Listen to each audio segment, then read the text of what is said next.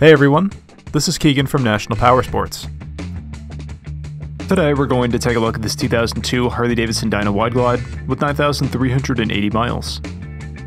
Powered by an 88 cubic inch V-twin engine with a 5-speed transmission, the Wide Glide puts out 78 foot-pounds of torque at 2,900 RPM. It has a seat height of 29.1 inches and a dry weight of 661 pounds. This bike has been upgraded with a luggage rack and slip-on mufflers. This vehicle has been fully serviced, detailed, and comes with a 90-day nationwide warranty. We have also purchased a CycleCheck's vehicle history report. You can view this report by clicking the link on the right side of the video.